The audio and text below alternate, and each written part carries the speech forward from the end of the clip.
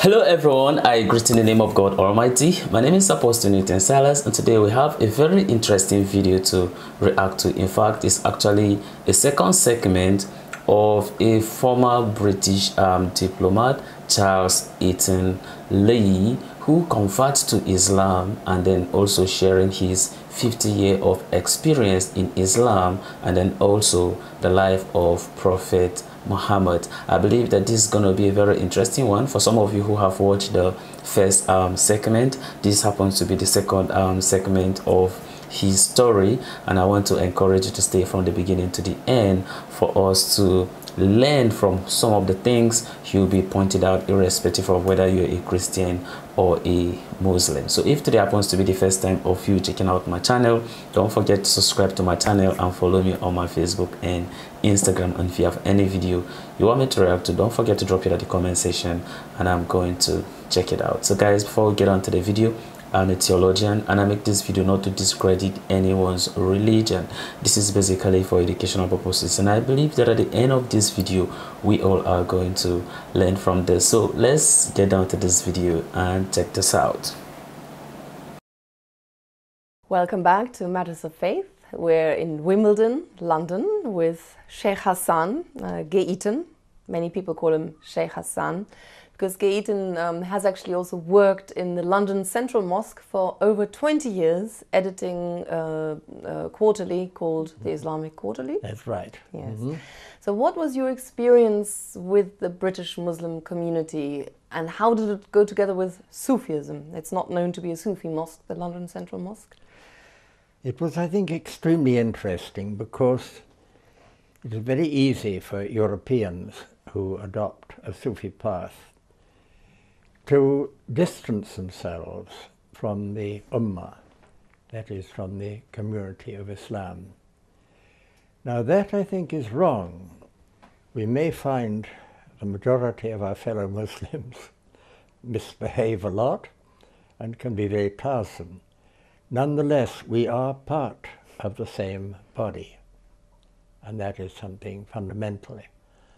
And therefore, I think it was very useful for me to have this close contact with ordinary practicing Muslims. Because obviously working in a mosque, these were on the whole people who practiced their religion. And a huge variety, obviously. I had my office there, I worked 3 days a week, I just carried on. And I came to the conclusion, the common English saying that people may prefer the devil they know to any stranger, but that is rather an Arab habit. They knew me then very well. It was useful for them to have an Englishman on the staff, often as a kind of go-between between them and the host community. And well, they knew me, so you know. And any inquiries about Sufism, they would refer to you? That's right, yes, yes. They were glad of a chance to shift that onto my shoulders and so on. Yeah, if we look back into time, you were beautiful at describing in your book, Islam and the Destiny of Man, how Islam spread like a wildfire. You know, within 100 years it reached from one empire to the next, from China to Africa and so on. What was it? I mean, if we look at, you know, the state of affairs nowadays, surely it couldn't have spread if it was like that. So what was it at the time that, you know, made it spread so much? Well, of course, the Prophet is reported to have said that his generation was the best. And then the next, and then the next, and next, and next, and next. And obviously going downhill. Yeah. We've gone downhill. But it was largely by example. Now, it's a myth that Islam was spread by conquest, by the sword. It wasn't, except in one sense, that of course the new Muslims, the new age, was so full of faith, so exuberant, so rushing out, wanting to conquer and so on, They did conquer many territories. Now, they never forced anybody to embrace their religion. On the contrary, many of them felt, you know, it's our religion, we don't want to share it. But nonetheless, some, obviously, people who wanted the best jobs and so on and so forth, saw an interest in becoming Muslim. So, from that minor point of view, conquest aided the spread. But in the main, and this can be attributed to Sufi traders, particularly in South India, in Malaysia, in Indonesia. These men were simple traders, in many cases, or in most cases, in fact, Sufis, going about their business peacefully. And the local people, the indigenous people, who on the whole lived in some disorder, saw these good men and thought, well, these are the first really good people we've met. Why is that? Of course, they're Muslim. And so you had these massive conversions, and that does apply particularly to, as I say, Malaysia and Indonesia. And it's only much later that you had extremist forms of Islam. How did Sufism attract people? You said you were, you know, almost converted through Sufism. You know, your faith was strengthened. Oh, yes. All these people you just mentioned were inspired by Sufi traders. What is it about Sufism that inspires people? Two things, I suppose. One, obviously, is that this is a very effective means of approaching God, of becoming as aware of Him as we are capable of doing. Secondly, Sufism has always been a path of peace, charity, mercy, concern for others. And these are immensely attractive qualities, and alas, rather rare qualities in the world today. Just for clarity, Sufism is solely related to Islam, or Yes. where did it originate? No, it originates in Islam. People confuse their terms, and this is something that always annoys me a bit, because it's, as Orwell taught us, it's very important to get the right words applied to the right realities. Of course, mysticism, of one sort or another, one shape or another, has existed for as long as one knows. I mean, you know, way, way, way, way, way back. But it takes a different coloring, different emphasis, according to the cultural and the religious context in which it is found.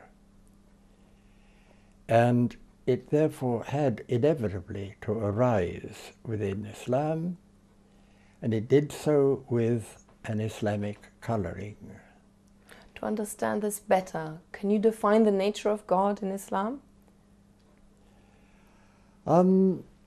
Well, you see, this is always difficult because we know that he cannot be defined. That is the basic principle. Having said this, we have to have some idea in our heads of what we mean by God. And according to a very important hadith Qudsi, an inspired saying of the Prophet, God has said, roughly, I hope I'm getting the words right, I am in the image that my servant has of me. And this can only be an aspect of the divine mercy. So in order to worship, you've got to have some idea of who or what you're worshipping. You can't worship the totally unknown. And at the same time, in the Quran, you have these 99 beautiful names of God, revealed names.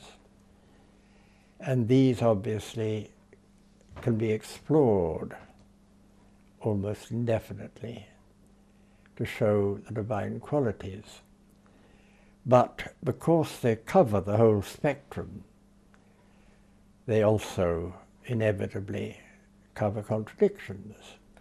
And in Sufism, those divine names are sometimes almost stepping stones to God, or are they're used somehow to acquire, imbibe the qualities of God. Yes, oh yes.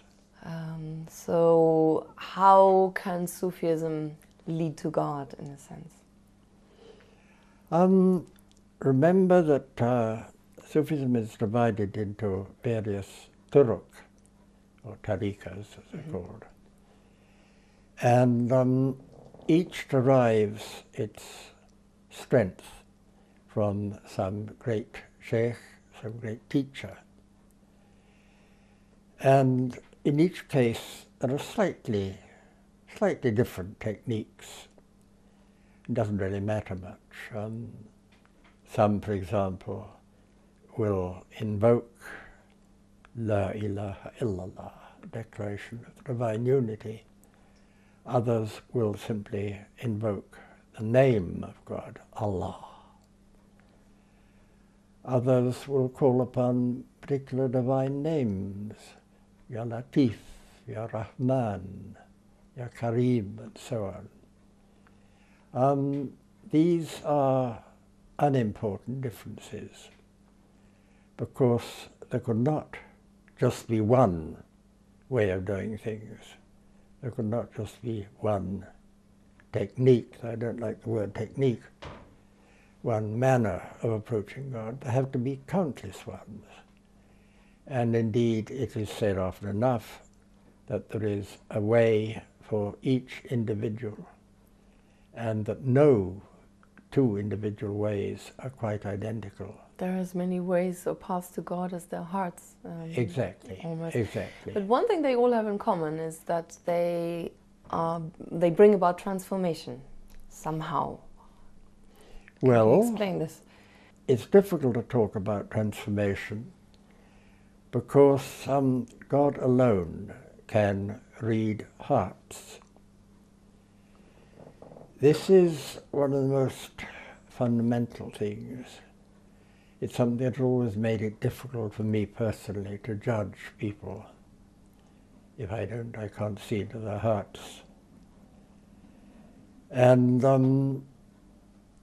you cannot know, basically, if somebody has really been transformed or not. It may be that in an extreme crisis, you can see by the way they deal with the crisis if they are different to the person that they were previously. But that is why in Islam, testing trials are so important. Well, thank you very much indeed. Thank you, Christian. Okay, it was wonderful seeing you. Thank you for inviting us to your home and inspiring us with so many special insights. I hope you enjoyed this edition of Matters of Faith from Gay Eaton's home, and we look forward to seeing you again very soon. Bye-bye. Oh, that's a very interesting video, listening to Charles Eaton, of course, giving us more insight, you understand, about Islam, the spread of Islam, and then also its practice, and then some of the things that people perceive, you understand, about Islam. But one thing I tend to learn about Eaton is, while he was giving his story and the kind of life he was living even before he was converted to Islam, he made us understand that he was born in Switzerland, and then after the World War II, from there he was commissioned into the army, and then after that that's when he started beginning to work with the Great Britain, and then after that, before he finally converts to Islam. So one thing I want, or my take, you understand, in this video concerning that is, when you look at, you understand, his life even before he was commissioned into the army, and then the kind of life he was living, of course you could see him, you understand, on the horse, and you know, he was that kind of a person that wanted to, you know, have fun. You know, you are young, you want to explore and all those things. But then one beautiful thing about God is he normally used people that he didn't see them, you understand, to be okay to spread, you understand, his own message. And God does not discriminate. Okay, he can be able to use anyone to be able to deliver his message, irrespective of the kind of lifestyle, you understand, you live, being it that probably you are someone who should I say, maybe probably you are a drunkard, or you take alcohol, or you smoke, or you're an armed robber, or you are a harlot, or whatever, you understand, you think, you understand, you are, God can still use you for his purpose. So irrespective of whatever kind of life he was living, at the end of the day, what happened? He ended up becoming, in essence, someone who spread Islam, and not just even about spreading Islam, but he was actually becoming what? An author, and wrote so many books, in essence, about Islam. It is only God who can be able to make some of these things, in essence, to happen. He also talks about transformation, and one beautiful thing, you understand, about transformation is, he said that it is very difficult for you to be able to judge the minds of human. And the reason being is because it is only God who can be able to read the mind. And then since it's only God that will be able to read the mind, then he is the one that can be able to like tell to whether, you understand, someone is being transformed or not. And that's why you cannot be able to judge anyone. The reason being is because you do not know in his heart what he's actually communicating with his maker, to whether the person is actually seeking, innocent, for forgiveness, for God to show him mercy. So at that point in time, how do you become, innocent, a judge, since you can't be able to know some of these things? A very interesting one. But the last point I want to also point out is the life of the traders that were able to help to spread Islam in Europe, Malaysia, Indonesia, and the rest of it. If you look at it, in a sense, critically, some of these traders, you should ask yourself, what was their kind of, in a sense, personalities, their character, and how they be able to engage, understand, with people. Those are some of the things that they were doing that make people feels like, oh, these people, for what, you understand, they do, I could see peace in it, I could see sincerity in it. I think that their religion, you understand, may be true. So who is their God? And then from there, people would tend to find out, and then from there they tend to discover God. And that's why, irrespective of where you find yourself, right, at least, like the Bible says, that what you should live a life that when people see, they are going to glorify their Father, that's God, in heaven. So what that is expected of you and me is, wherever we find ourselves or whatever we do, let there be sincerity in it, right? Let there be what? Peace in it. Whatever you do, you understand, it should be able to be something that when people see, they will now ask that, who is the God that these people are actually worshiping, or this person is worshiping? And then from there, it will attract them what? To the kingdom of God. This is how our life should be. Sometimes, that's why I used to say that what, let's not get engulfed by whatever that is happening here on this very earth, because we are going to leave everything. So what that we should be much more concerned about is what?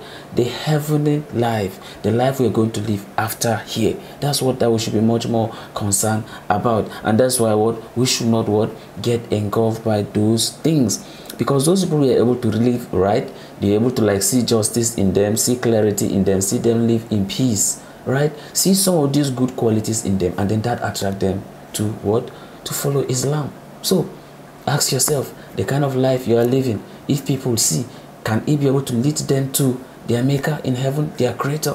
You know, sometimes you could be spreading, you understand, the word necessarily, not actually by engaging people or by saying it, but sometimes it's how you practice it.